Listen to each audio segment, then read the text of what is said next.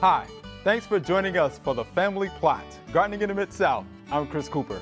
Happy Thanksgiving. This is our final episode of the year. So today, we're going to answer some of the most frequently asked questions we get at extension offices around the area for fall and winter. If you have a lawn, a vegetable garden, or ornamental plants around your home, you'll want to stay tuned. Frequently asked questions. That's just ahead on the Family Plot, Gardening in the Mid-South. So stay with us.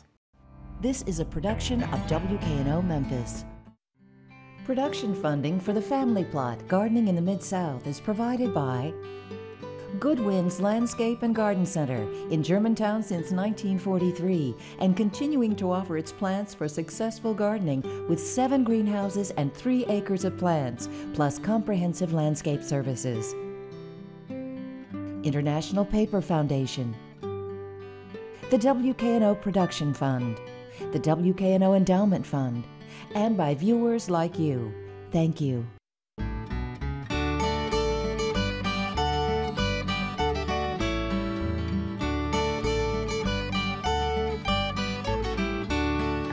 Hi, welcome to the Family Plot. I'm Chris Cooper. Joining me today is Tanya Ashworth.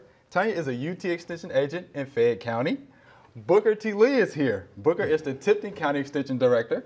And Mr. D is with us today. Hello, Chris. I'm a have been. This is going to be fun. Good to be here, yeah. All right. This time of year, we're getting questions at the Extension office about getting our lawns and gardens ready for winter. Insects and critters are preparing for winter, too. So we're getting a lot of calls about that as well. And since some questions have a way of cropping up year after year, we've assembled our most asked questions concerning vegetables, lawns, and ornamentals. So let's get started with ornamentals. Okay. Oh, Tanya, can you help the viewers out today? Sure. Well, good. Here's our first question. Okay. Should I prune or fertilize my shrubs now? No, we don't really recommend that. The plants are trying to go dormant, get ready to go dormant, get ready to kind of slow down for the winter. And when you put out fertilizer or you prune, you're encouraging growth. And so you don't really want to encourage growth right now. You want to wait until probably the spring. Okay. So no pruning back our azaleas or anything like that right now? No, not now. In fact, for azaleas, you don't want to prune them until right after they bloom in the spring. Okay. Here's our second question. My plants have black spots on the leaves. And I didn't write this question because mine have them too. Should I spray them with a fungicide? It's kind of the same deal. A lot of our fungal diseases will really show up right here towards the end of the growing season. And since most of your things are going to go deciduous, lose their leaves anyway, there's no need to spray. One thing I would recommend doing though is to remove the source of inoculum for the next year. After they lose those leaves, you want to rake them up and get them away from your plants. And then in the spring, if you notice an issue with black spots, then you can always start a preventative fungicide program then. But I wouldn't waste my spray right now. Okay. You know, and not every black spot on your leaf is necessarily a fungus. I had somebody bring in a holly to my office the other week, and the problem actually was scale insects. Oh, okay. And the scale insects secrete like a sticky substance that causes sooty mold to grow. So in that instance, you might have black on your leaves, but if it's not spots, it's just kind of all over, it may be scale. So look for small little disc-shaped flat insects and treat those with oil. Okay, that's a good description. That's pretty good. Now let me ask you about those leaves. So we need to get those leaves up, but don't compost them, right? Oh no, don't compost them. You don't want to let those overwinter. You want to put them in a plastic bag and take them someplace else. Okay. Or as Mr. D would say, double bag them. Yeah. And then throw them away. Yeah. Okay, here's our next question. Okay. Can I use my fall leaves for mulch? And do I need to chop them up somehow first? That's a good question. Yeah, people ask me all the time, if I want to use my fall leaves, do I need to do something special to them? And I always say, not really. You know, I use fall leaves at my house every year for mulch. And as long as you have kind of small leaves, like I have water oak, willow oak, or maple leaves, anything like that, you know, not like a great big huge sycamore leaf maybe, but any kind of a small leaf is fine. Just rake it right into the bed. Okay, sounds good. All right, the next question. Have I waited too late to plant my bulbs? No, I don't think so. You can still plant your early spring blooming bulbs. I usually plant mine right before Thanksgiving, so I would get out there pretty quickly and do it, but it's not too late to plant things like, Galanthus or snowdrop. Okay. Tulips, even though they don't reliably come back every time for us, I still like to plant them. Your iris, daffodils even, and hyacinths, crocus, you can plant all of those. Okay, so it's not too late. Just make sure you plant them right side up. Right, Yeah. that's right. That's Don't most bury them important. too deep, and they should be fine. All right, next question. How can I save my annuals for next year? Okay, well, if you have some annuals that you want to try to save, you can do that. Usually by cuttings. Things like coleus are really easy to root. So you would just take a cutting from the top portion of your plant, and you want to break off the very tip, the very top part of that piece of coleus to break what we call apical dominance, so that it'll branch. So you want a piece maybe this tall of your coleus, break off the little top, put it in some water, and while you're at it, do 6 or 7 of them. And then they'll root very easily just in water in your house, and then you can put them out next spring. And some things like impatiens will reseed themselves right there in your bed. So if you don't mulch heavily or at all, then you can get impatiens to come back, volunteer from the seed. Oh, cool. Okay. And we do use big words on this show. Apical dominance. We use big words from time to time. Yeah, that's fine. All right. Next question is this: how do I care for my tropical plants inside my house for the winter? This is a good question because in my neighborhood I see a lot of people with banana plants. Yes. Yeah, so. Well, if you have tropicals that you want to hold over, you can certainly do that by bringing them inside. I would say look for insects. You don't want to bring an insect issue into your house. If you have insects on your plants, then you can use a horticultural soap, like Safer soap or something like that, to clean those with.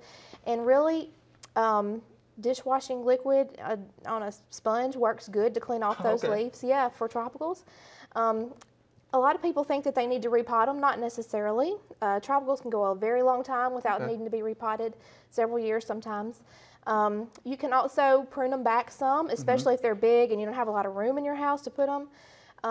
You want to back off on the water, but don't just stick them in the garage and not water them all winter. Right. They're going to need some water. The roots are still alive, and so they are going to need some water, but they don't need to be as moist as they did when they were outside.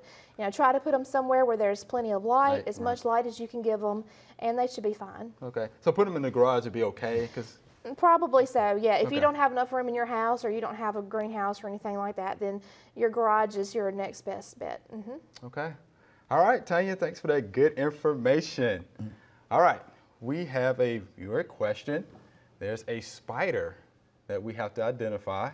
And Mr. D, can you help us out with this identification as you look on the screen? Look at that. Isn't it pretty? Just hanging out. Big old critter. Good, yeah. Yeah. That's a pretty little spider there. All right, Mr. D, what do we think that is? That's a orb spider? Is that orb, what we'd call web, that? or weaver spider. Yeah, that's a beneficial. It catches all kinds of flying insects. You want that in your garden. It's not a bad thing. It's a good thing. That's right. Yeah. Mosquitoes and things like that. I can get trapped in that web. Yeah. And you will. You walk into it every once in a while, but it's amazing how fast they can build that web back. Yeah. I actually read up a little information about the web spider. They actually produce a web every day, and they consume the old web. They rest for about an hour or so and then produce another one. They stay busy. It's pretty good. Yeah, really good. Yeah. It's kind of like a vicious circle there, isn't it? My goodness. That's pretty good though. But if you run through one, and it kind of gets attached to your body, you scream. Oh, yeah. I've done it. I know I would. I know my daughter would. Yeah, she's scared of spiders. All right, so that's your orb, web, or weaver spider. Right. Okay. All right, Booker. All right. Let's see if we can help our viewers out with our lawn. We'll try to. We'll try to do the best we can. I know we will. Hope. Okay. Here's our first question. Do I need to remove the leaves off my lawn? Yes, Chris, you got probably a lot of leaves on your lawn right now, and the leaves are falling off the tree now. Okay. You can do 2 things with them. I like to run over with the lawnmower and try to cut them up some. If not, you have a paddy down there with all the water and moisture that we have during the winter months. They could cause a fungus disease for the next year. because all the moisture hold in there and not letting it dry out. Right. You get those leaves off there, you need to run the lawnmower across and cut them up. Also, you can get them and put them in your compost pile. Okay. And that'd be a good compost thing for your leaves all winter long. Okay. And use them in your vegetable garden. But get them off your lawn this time of the year. Okay. And don't put them on the curb. Don't put them on the curb. No, Yeah, I see people bagging them up, put them on the curb. That is really good. Come on. They're throwing really good nutrient away Yeah. that they can use in the lawn, in the flower bed, or in the garden. That's right. And that soil will work real good when they start doing that. So Right. don't put them on the curb. No. Use those good leaves there. That's right. Shred them up. It's called recycling. Recycling, composting. That's what it's called. All right, here's your next question. How late can I apply a broadleaf herbicide to my lawn? Which is a good question we get often. Yeah, we kind of in November now, and you got a temperature thing really on that herbicide, and you probably spray it now. It's probably not going to do really good on your weed. And what I recommend now is put me a pre-emerge down on my lawn, because that's to keep those weeds from germinating. It's not going to kill what already out there, but it will prevent the other from coming up this winter and also in the springtime. So you might want to do it again in March. Broadleaf now, probably not going to do any good. Right. You just be wasting your money and just save that money and then use it on something else and therefore next year on a pre-emerge. Okay. All right, here's our next question. Should I fertilize my lawn in the fall? And I guess for that question, it depends on what kind of grass you have. You got warm season grass, and that's Zoysia grass and Bermuda grass. I wouldn't add no nitrogen fertilizer to it now because, like Tanya said a few minutes ago, you don't want to give it no extra growth this time of the year. Okay. We might have another couple of warm days, but it's going to get cold quick. It's going to jump back down to cold, and it could damage that grass. Okay. But phosphate and potassium is really good for your lawn this time of the year based on a soil test. It'll give your soil good, strong root system for the winter months and also protect the disease problem. But nitrogen fertilizer, no. And nitrogen fertilizer is going to be the first number on the back of a fertilizer. Right. You only have 3 numbers on there. Nitrogen is the first number.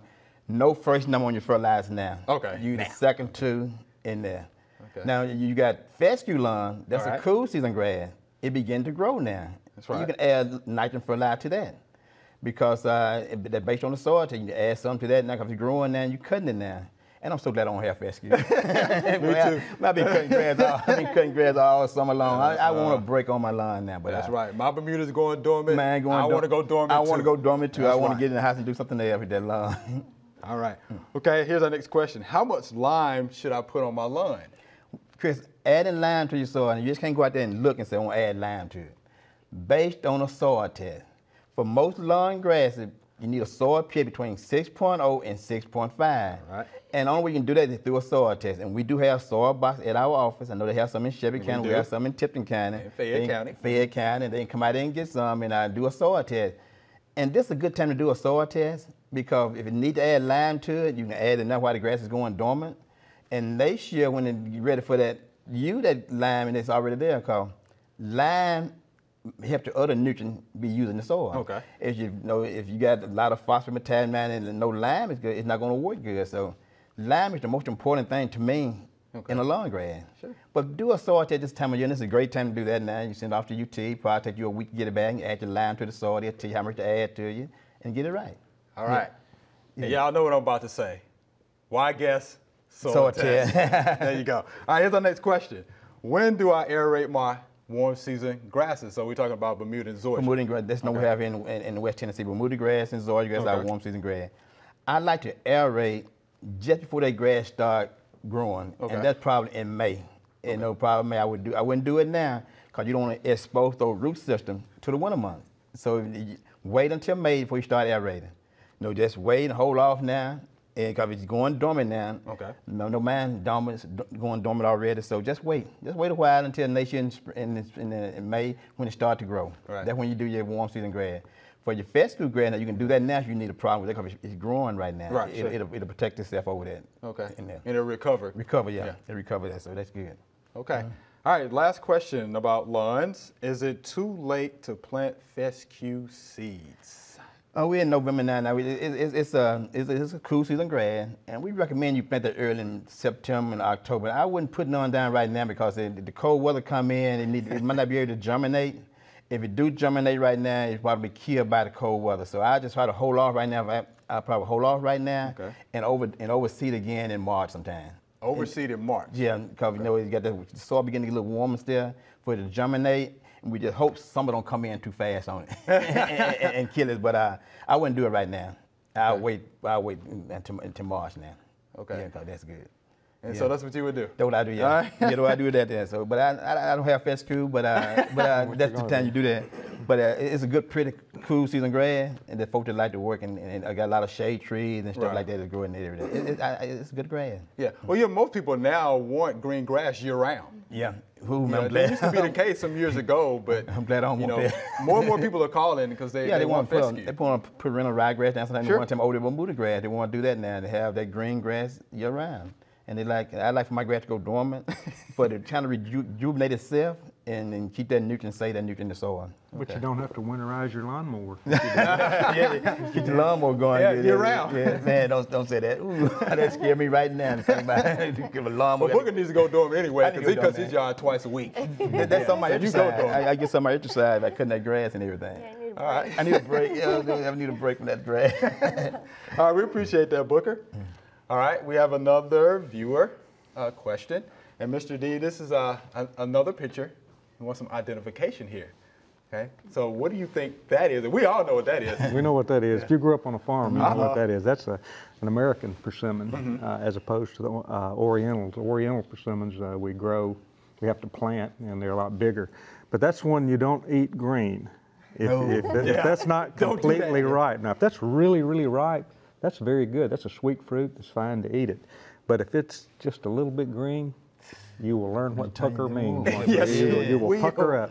Look good. But that's a very, very good wildlife food. Deer, and possums and raccoons love persimmons. Yeah. And we graft the Oriental persimmon onto the American persimmon, I believe, because it's native to this area and it's tougher. Okay. And very common. So you're American persimmon. That's right. Yeah. Full of vitamins and minerals. Oh yeah, good stuff. I mean, when I'm out hunting, I'll just park myself under a persimmon. Oh yeah, okay. They're very we should good. do it when we coming up, growing up in the country. We'd have a persimmon tree. Yeah, just don't eat too many of them. Yeah, don't too many. Yeah, I've done that. All right, Mr. D, you ready? Yes, let's do it. Okay, let's see if we can help our viewers out with this. Here's the first question. I think my apple trees have rust. What do I spray to control it? Well, as Tanya said on the ornamentals, you don't spray anything right now. If you have cedar apple rust on the apple trees, it's very, very common. Don't worry about it now. Just remove those leaves when they fall off the tree and go on and get them out of there. Next year, you need to follow a regular spray schedule with those apples if you have a history of a problem with cedar apple rust. And Immunox is the product that's recommended if you have cedar apple rust. I think I have a label here, and the active ingredient in the Immunox is myclobutanil. And let me put that up here. That's the label. Okay. And that's out of the Red Book. Sure. Actually, the Red Book directs us to a regional insect and disease control guide for apples. So it's really, this is what all over the southeast United States, Immunox is what's recommended for cedar apple rust. Okay. Cedar apple rust.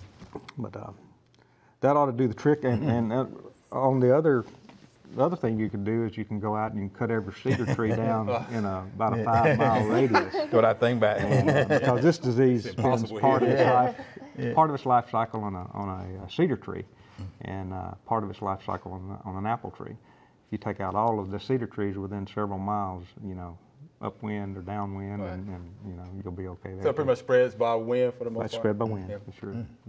All right, there you have it. So get out your axe. There's a lot of trees to cut. It's up to your neighborhood. All right, here's the next question. Something is eating small holes in my mustard green leaves.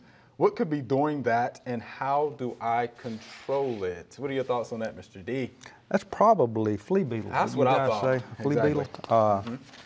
And we've got a product that'll take care of that. 7, Carbaryl is what's recommended.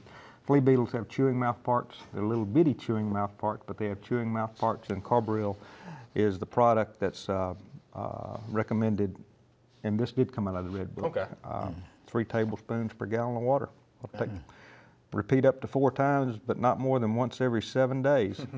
There is a 14-day, 2-week interval or waiting period before you harvest. So don't spray this right before you cut the mustard leaves. Okay, that makes sense. Yeah, always read the label, always. Follow the label, that's right. All right, here's our next question. Oh, this is a goodie. Does using lime really repel snakes? I've heard that growing up in the country. No. No, he says No quit. emphatically no. No, didn't. You know, I was interested. In all of our extension offices, I think we have the handbook called Prevention and Control of Wildlife Damage. I think we've got those, and now they're online. But the person who wrote the section on non-poisonous snakes is our own Jim Byford. This is used nationwide, but Jim Byford is former Dean of Agriculture up at UT Martin, a good friend of mine.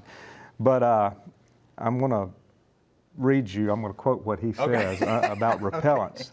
He says, several snake repellents have been promoted, but none are consistently effective.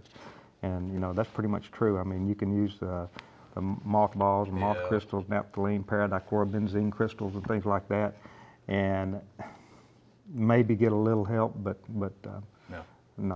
don't count on it. Glue boards work pretty good. Ooh. Sticky boards, and you may need to attach several to a sheet of plywood.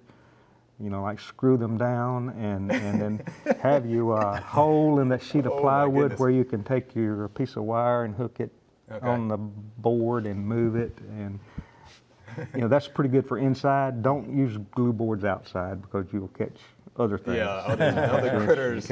Yeah, as Tanya eyes raised when you said that. Hey, we can just leave them alone, right? Yeah, I think it's going to slither away attached to that glue board still. Look at that glue board go across the floor there. Oh, man. But once you catch him on the glue board and you take him outside, you can use PAM, vegetable oil, to release them from a glue board. Anything that you catch on a glue board that you want to release, you know, just vegetable oil. I didn't. My goodness, that means you have to pick that glue board up with the snake attached. All right, there you have it. Here's our next question. I saw a woodpecker pecking away at my maple tree. Will the hose kill the tree? No. No, there's another no. No, the hose will not kill the tree. They'll stay on the tree and they'll get bigger, and you know they'll as the tree grows they'll get a little bit bigger. But no, that probably a sapsucker. Yeah, I said yellow-bellied sapsucker probably. The one, especially if the holes are evenly spaced and in a row, then they're feeding on the sap in the tree, and it's probably not gonna hurt the tree. And make sure that it's a woodpecker that's creating the hole. If you have a borer, now there are maple borers that can damage the tree, and you'd need to treat with an insecticide, but it's totally different. I mean, the woodpecker holes are evenly spaced, you know, usually, you can tell. And the borers will have frass and sap and excrement coming out, you know, sawdust coming out, things like that coming out of the hole, and you won't have as many holes. With a woodpecker, you usually have quite a few holes. This is true. All right, here's our last question. Some critter is nibbling on the leaves of my lettuce. The plants are still intact, but the leaves are clean cut. Any idea what that is? I had a couple come to mind. I thought maybe rabbit. Rabbit's the first thing that comes to my mind. A rabbit, deer, cutworm. I don't know whether a cutworm will climb up a plant and cut off a leaf. I've only heard of cutworms cutting them off even at the ground. So I would say it's probably what? A rabbit. Yeah, like I said, I thought rabbit. Groundhog, you know, rabbit, you know. Probably rabbit doing that. Yeah, because the deer would probably pull it out of the ground, wouldn't they? They don't leave it. Would they leave it intact?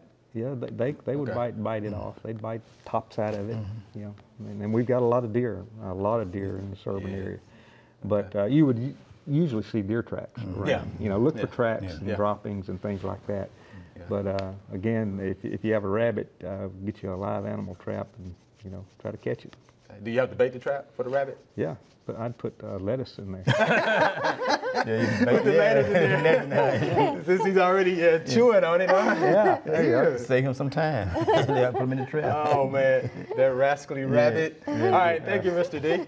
Well, that's all we have time for today. And since this is our final episode for this season, I want to thank all of our viewers for watching and sending us your gardening questions. And thanks to all of our guests for sharing their expertise. Extension agents from around the area, master gardeners, and all other horticulture experts who've been on to help answer your gardening questions.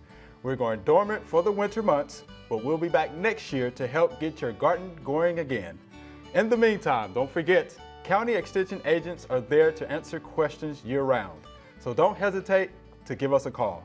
I'm Chris Cooper, and I'll see you next year on The Family Plot, Gardening in the Mid-South. From everyone at WKNO and UT Extension Service, have a safe and joyful holiday season and a happy new year. Thank you. Be safe.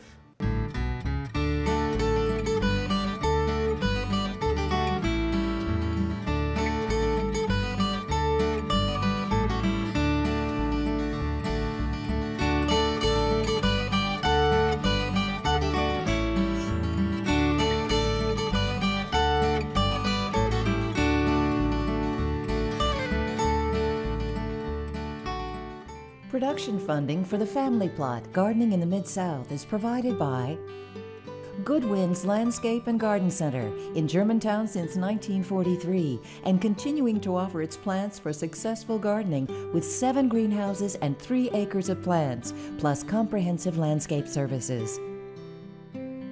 International Paper Foundation, the WKNO Production Fund, the WKNO Endowment Fund, and by viewers like you. Thank you.